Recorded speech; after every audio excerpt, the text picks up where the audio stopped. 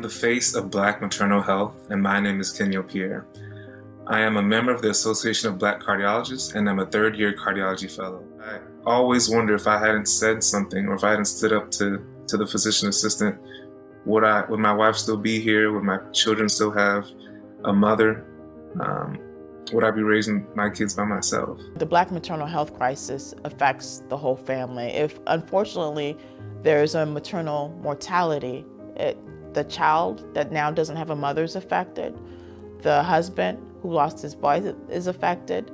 That whole maternal family is affected. The community is affected. My wife gave birth to a beautiful baby boy, and we were discharged 2 days later. We're sitting on the couch and she just begins crying profusely, saying, "Honey, I've never experienced pain like this before."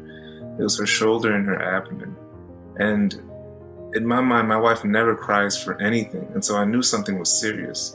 I thought maybe she's having internal bleeding. We drive over, race across town, and I remember getting outside the car and putting her inside the wheelchair and wheeling her inside the ED, and I couldn't even stay with her because I had to go back and take care of the kids. I think it's really important that we acknowledge whoever is in the birthing person's life, Black fathers, uncles, cousins, whoever, that they have fears about this process too. They read the same articles, have the same access to news, and know that pregnancy can be a really dangerous time.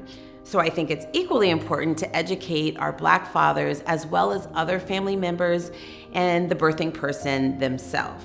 They can form a significant part of our birth team, and both the community and medical professionals should embrace their involvement. And she gives me a call and says, "Honey, they think I have a UTI and they're going to discharge me." And I said, "There's no way you're having a UTI. You've had UTIs before. You've never cried for a urinary tract infection. This can't be the case." And so I spoke to the physician assistant. I said, "Hey, she doesn't cry. This isn't a urinary tract infection. Can you do a CT scan to make sure there's not internal bleeding?" And he scoffed at the idea and said, "You know what, I'll go talk to my attending about it." And they decided to settle on an ultrasound of the abdomen. The ultrasound displayed free flowing fluid inside her stomach, which was concerning for bleeding. It did a CT scan, and she had so much blood inside around her liver that it actually tamponaded itself and prevented further bleeding.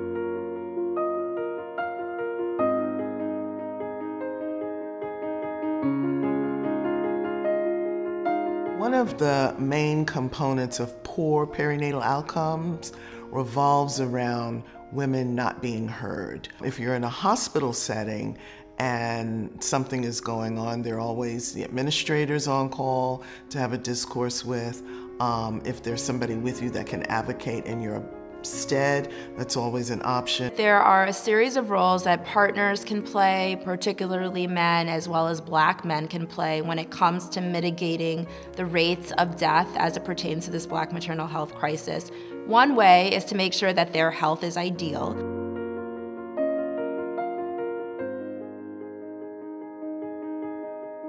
We focused on the mom, but it's just as important to focus on the spouses, brothers, significant others that play a primary role with our mothers. And we're finding that more and more the health of our Black fathers is just as important as the Black mom's health as well. So Association of Black Cardiologists has made it a point now to focus on the health of our Black fathers.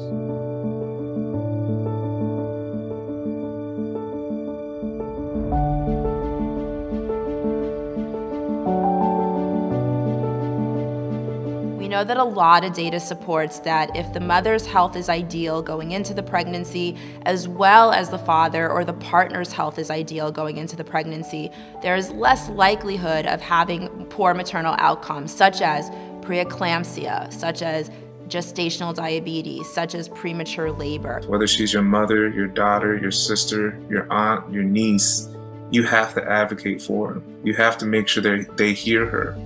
Whether if it's not the nurse, then talk to the nurse manager. If it's not the nurse manager, talk to the nurse practitioner. If it's not the nurse practitioner, talk to the physician. If it's not the physician, talk to the administrator. If it's not the administrator, talk to somebody else at another hospital. But make sure that they hear this Black woman inside your life.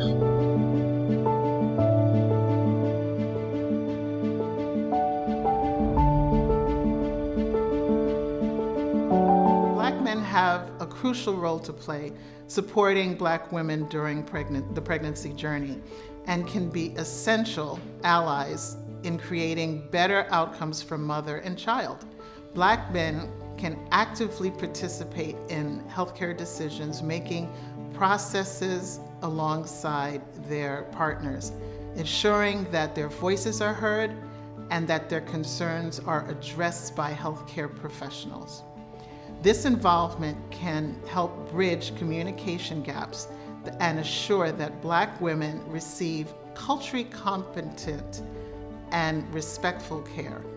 Their involvement and commitment are essential.